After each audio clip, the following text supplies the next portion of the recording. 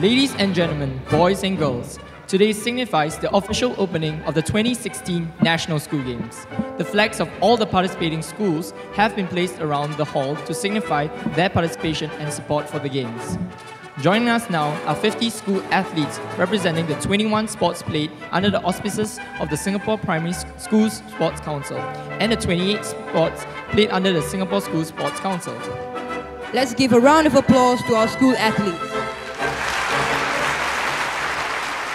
Today, we are pleased to have two student representatives to lead us for the athlete's oath. With this oath, it is a solemn promise that every athlete makes to play fairly and obey all rules in true sportsmanship.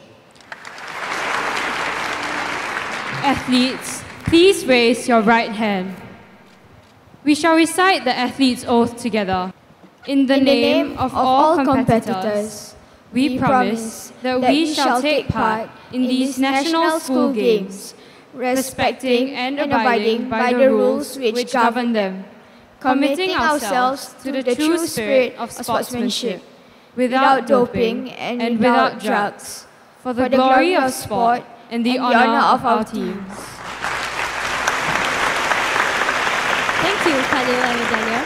And now we would like to invite Mr. Stephen Tan, a football coach at the Anglo-Chinese School Junior, to represent all coaches to take the coach's oath. As coaches, we promise to respect all athletes, officials and coaches at the National School Games. We will act in the best interests of the athletes and schools without doping and without drugs. We will encourage and model honorable and sporting behavior.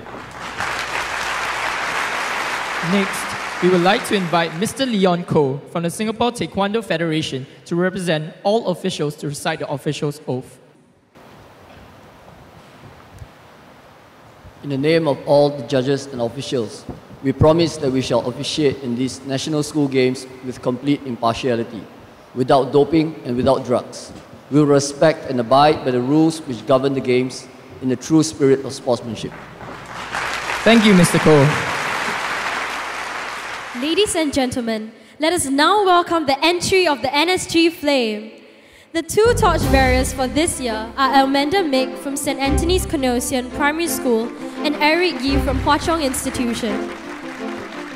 We shall now invite Dr. Putucherry and the chairpersons of both councils, Mr. Winston Hodge and Ms. Lee Hui Feng, to accompany Elmenda and Eric in the lighting of the Games flame.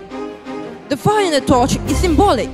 It represents the athlete's passion and burning desire to learn and excel. We thank Dr. Puducherry and all our distinguished guests for joining us today. And for all the student athletes, we wish you a safe and enriching sporting season ahead.